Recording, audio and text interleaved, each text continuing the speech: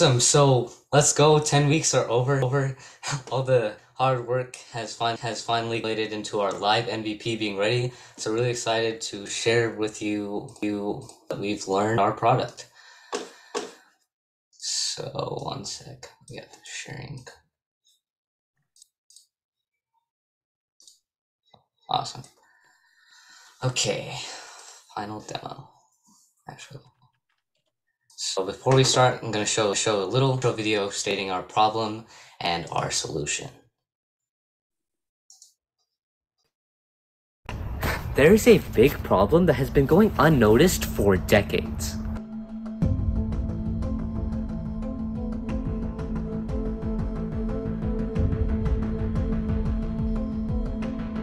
This is a gas flare. It is responsible for burning unwanted methane so it doesn't get released into the air. The problem is that when these gas flares get extinguished, this harmful methane gas can get spewed into the atmosphere. Methane is a greenhouse gas and is one of the leading causes of global warming. Ensuring that all flares remain lit would result in annual emission reductions in the United States equal to taking nearly 3 million cars off the road each year. Oil and gas companies need a cheap, easy-to-use flare monitoring system that can tell them when a flare is unlit. That's where we come in. Introducing Project Firestart. Using our artificial intelligence-powered flare monitoring app is easy as 1, 2, 3. 1. Install our Android APK. 2. Enter in the phone numbers of all the people who work at the gas flaring plant. And 3. Make sure your phone points directly at the gas flare. And then boom, you're good to go. Every few seconds our app will take a picture and our robust AI model with a 98% accuracy will check to see if the flare is lit or unlit. If the flare is unlit, it'll send all the workers a notification that the flare has turned off. After receiving this notification, a worker can go and quickly relight the flare to ensure that none of this harmful methane gas is released into the atmosphere. So join us in making the world a safer place for generations to come. Firestart, get your flare on. On our Firestart team, we have Assad, our product manager, Pallavi and Alan on our front-end team, Kaylani and me, Arhan, on our machine learning team. Huge thanks to Seth, our instructor, and everyone at AI Camp for giving us the guidance and the resources we need to build this app. And a huge special thank you to Olia at Frost Methane for giving us the opportunity to make the world a better place. Awesome. So now we're gonna dive a little more into the inner workings of our app, and the learning throughout. We need to give this guy a round of applause because there's no way around it. We do, but we gotta keep going too. We're on a tight timeline. We gotta keep going. This is too That good. was amazing. Amazing. Seriously awesome stuff. Keep going though. Oops. Okay. Well, I'm gonna hand it off to Assad here. All right, so basically we are using various types of technologies. Mainly our programming language was React.js. We were able to use Node package manager to get all the packages we need. We use Git for version control and iterations, Expo and Expo command line interface for basically building our app and hosting our app on a sort of IDE. And then RoboFlow helped store our machine learning model, and we were able to make calls to RoboFlow. And last but not least, the most important of all, where we connected our app towards an actual user, was using Twilio. And if we go to the next slide, actually, we can see that we were able to implement Twilio's serverless API feature. And this is basically where we were able to make our own function call within Twilio's console, which is shown in the screenshot. And then we can go ahead in our app, just put a post endpoint where we simply just have to call the function, and then the function will take care of our secret data like account SID and authentication info, so that we do not have to put these secret and very sensitive types of data into our app. Rather, we can just call this function and it'll take care of it. And yeah, now we'll be heading on to machine learning.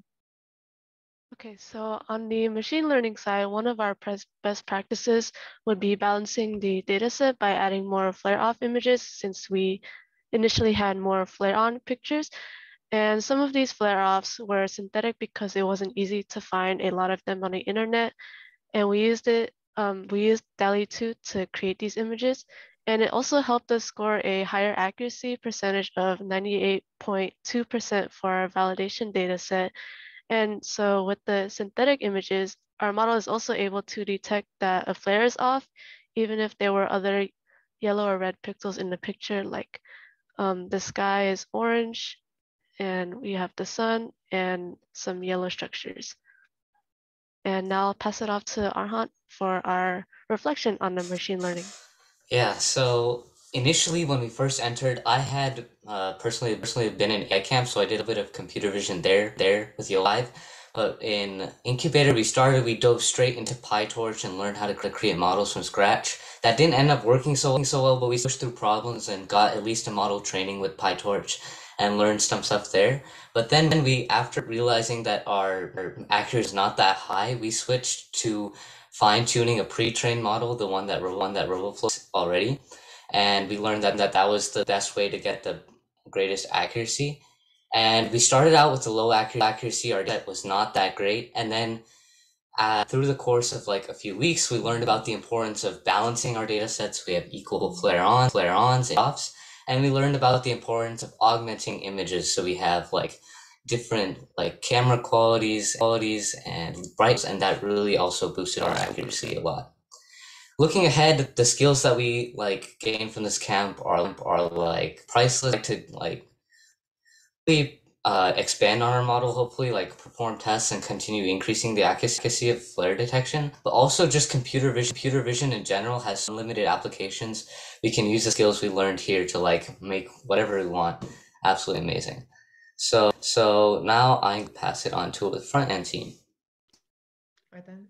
So the front-end team got to learn a lot during this incubator as well. We got to experiment and develop our skills in React Native, and we learned a lot of basic concepts such as hooks and rendering. We also got to realize the importance of REST APIs in providing the major functionalities of automatic, sending messages to phone numbers, and also being able to use the model through REST APIs as well. Okay. And we'll move on to the next slide. And so now that we have this base foundation of our app, our future goals are to keep in touch with Olia so we can start using it for her company and possibly even other companies in the real world. And we also may keep working together after the incubator to add more features to our app, which will be explained by Pallavi. Yeah, so more things that we want to implement into our app are like first integrating MMS so that we can send images of the unlit flare along with the message that says it's off. Secondly, we also want to retrain our data set to also identify an incomplete combustion, which is also a big problem in a lot of oil and gas companies. And finally, right now it's intended for an Android phone, but this can get really expensive. So we want to look into lower cost solutions such as Raspberry Pi. And then pass it on to Arhant. Awesome, and just finishing off, I just want to like point out a few of the key features that we're really proud of. So we have our camera timer, so you just camera pointing at a flare and it'll continue taking pictures. And in case someone walks by, it has a notification threshold, so only if it 4 consecutive flares, like spaced 5 seconds in between. If it gets four consecutive flare off, then only it'll send a notification. It'll fix it, and then it'll restart that loop. And we have contacts implemented, like you can add contacts on a very nice page. Our model is hosted on RoboFlow, and we have secure Twilio messaging as mentioned before.